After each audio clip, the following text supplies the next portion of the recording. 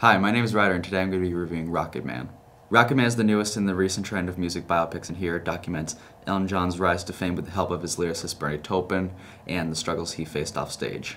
I think what helps Rocketman stand out from most other music biopics is that it's a full-on musical where the characters will actually get up and break out into song and dance, and I think it made it a lot more unique, and I feel like it was necessary here because it follows a very familiar formula that a lot of other music biopics do follow, and it helped to make it more of its own thing. To summarize that formula, it goes something along the lines of the protagonist usually starting out with a rocky relationship with his family, discovers the music industry, and starts to rise up with their unique sound and style, even though they've been told that they'll never make it. But after gaining all their fame, usually somebody like a personal assistant or a manager will kind of turn against them and end up being a bad influence and almost like nearly destroy their career.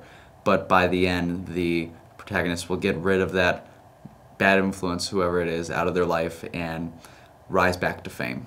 As more of these music biopics come out, and it doesn't look like they're going to stop making them because they're doing very well, this formula is going to become really repetitive. And I feel like if you're going to go with that formula, you should have some sort of unique quality to your film, and I feel like Rocketman really does. There's a really great cast here, and everybody does very well. Taron Egerton, especially as Elton John, does very well, and not only with his acting, but his musical ability. He and the rest of the cast perform every single song in this movie. You don't hear Elton John's voice until the credits of the movie.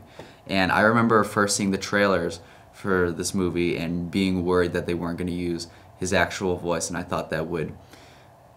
just thought I wouldn't be able to really immerse myself into this world and really feel like it's Elton John, but to my surprise, it actually worked out very well, and I'm glad that they went in the direction of performing the songs themselves and redoing them all. And I want to add, a lot of times in these musical sections, a lot of the montages and some of the way certain scenes were shot, I thought was very well done. So overall, this is a good music biopic that manages to feel pretty unique.